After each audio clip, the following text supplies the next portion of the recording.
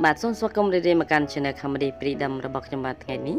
ខ្ញុំបាននឹងធ្វើការលើកយកអត្ថបទនៅព័ត៌មានថ្មីមួយចែកជូនពុកម៉ែបងប្អូនប្រិយមិត្តទាំងអស់គ្នាបានដឹងសារជាថ្មីបន្តទៀតហើយបាទដែលព័ត៌មាននេះមានចំណងជើងថាពិតជារំភើបខ្លាំងណាស់លោកអុកញ៉ាទាវិចិត្រនាំយកម៉ូតូស៊េរីថ្មីមួយគ្រឿងនឹងថវិកាចំនួន4លានរៀលបន្ថែមទៀតទៅឧបត្ថម្ភដល់ប្អូនស្រីក្រីក្រនិងជាសិស្សពូកែប្រឡងបាក់ឌុបឆ្នាំ2019នេះជាប់បាននីតិ A តែម្នាក់គត់បាទតងជាមួយនឹងលោកអុកញ៉ាបាទទាវិចិត្រដែលជាអុកញ៉ាមានចិត្តធម៌បាទតែតែងតែជួយជនក្រីក្របាទពេលនេះលោកបានទិញម៉ូតូថ្មីបាទស៊េរីថ្មីមួយគ្រឿងនិងអមថវិកាចំនួន4លានរៀលបន្ថែមទៀតទៅដល់ប្អូនស្រីដែលជាក្រីក្រនិងជាសិស្សដែលរៀនពូកែបាទប្រឡងបាក់ឌុបបាននីតិ A ទៀតបាទ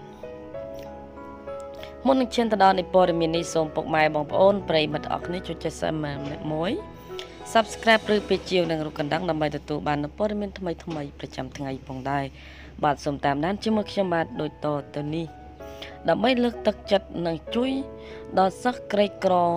មួយរូបកាលពីថ្ងៃទី30ខែកញ្ញាឆ្នាំ2019កន្លងទៅលោកអុកញ៉ាទាវិចិត្របាននាំយកម៉ូតូស៊េរីថ្មីមួយគ្រឿងនិងថវិកាចំនួន4លានរៀលបន្ថែមទៀតទៅឧបត្ថម្ភប្អូនស្រីសិស្សពូកែមួយរូបដែលខំប្រឹងប្រែងរៀនសូត្រប្រឡងបាក់ឌុបឆ្នាំ2019នេះជាប់បាននីតិ A តែម្នាក់គត់ក្នុងចំណោមសិស្ស2051នាក់រស់នៅក្នុងគ្រួសារក្រីក្រមានម្ដាយជាស្ត្រីមេម៉ាយបច្ចុប្បន្នប្រកបមុខរបរដើររកអេតចាយលុកនៅភូមិដើមបេងឃុំគិរីចុងកោះស្រុកគិរីវង្សខេត្តតាកែវប្អូនស្រីសិស្សពូកែនេះមានឈ្មោះសៀងវ៉ាន់ថសិស្សវិទ្យាល័យសុកអានទម្លាប់ស្រុកគិរីវង្សខេត្តតាកែវហើយជំនួសនេះត្រូវបានលោកអុកញ៉ាទាវិចិត្រនាំទៅប្រគល់ផ្ទាល់ដល់ផ្ទះ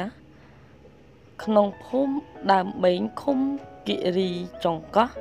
ស្រុកគិរីវង្សខេត្តតាកែវលោកអុកញ៉ាទាវិចិត្រមានប្រសាសន៍ថាជំនួយនេះផ្ដល់ជូនជាការលើកទឹកចិត្តចំពោះការខិតខំ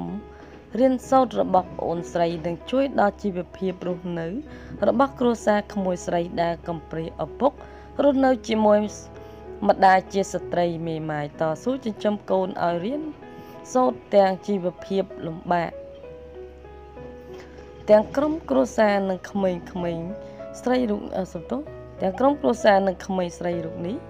បានគោរពពោថ្លែងអំណរគុណរកអ្វីប្រៀបផ្ទឹមពុំបានចំពោះអំពើសប្បុរសធម៌របស់លោកអុកញ៉ាទាវិចិត្រនិងគ្រួសាររបស់លោកអុកញ៉ាដែលបានជួយឧបត្ថម្ភម៉ូតូថ្មីមួយគ្រឿងនិងបន្ថែមប្រាក់ចំនួន4លានរៀលទៀត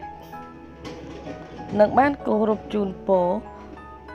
លោកអុកញ៉ាព្រមទាំងក្រុមគ្រួសារប្រកបទៅដោយពុទ្ធពរទាំង5ប្រការ